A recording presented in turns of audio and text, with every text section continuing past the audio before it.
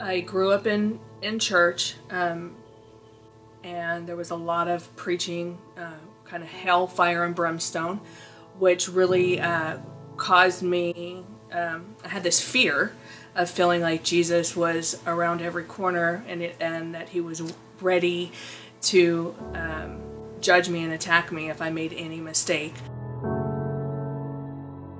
As far back as I can remember, I've struggled with insecurities, not just in my personal life, but in my faith life, in my church life. I've always felt very insecure, like I wasn't enough, or that was good enough to be a Christian.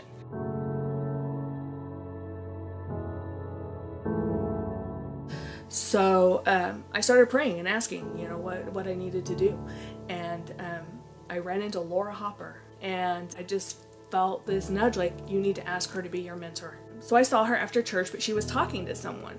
So I thought, okay, this is great. I'll just wait till next week and I'll ask her next time.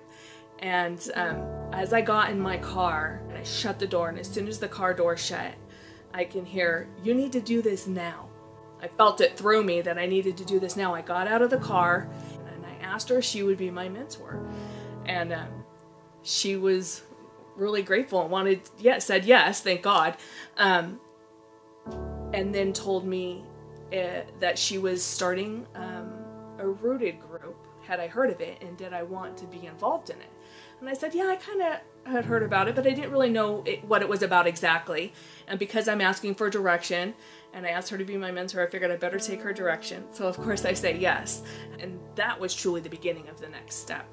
So I joined Rooted, and I can remember doing our study, and it was truly amazing. The simplicity of it, and how God has seen us from the very beginning of creation. We were in His mind.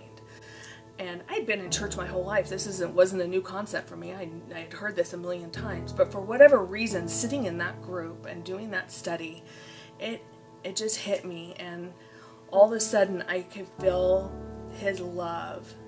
And we got to a week where you have to identify a weakness.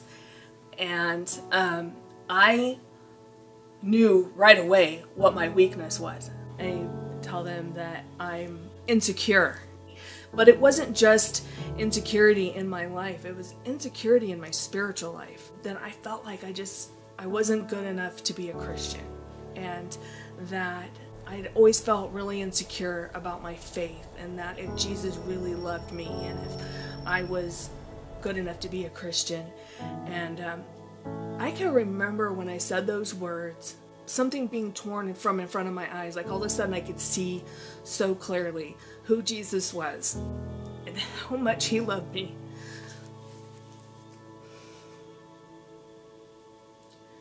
And then knowing I could have walked away by naming some other thing and not had that moment that I had just had, it just released me.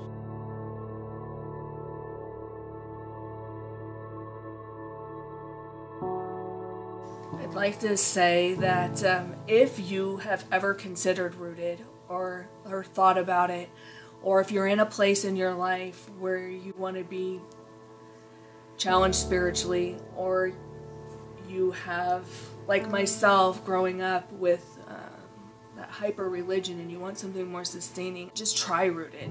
It's 10 weeks that you won't regret.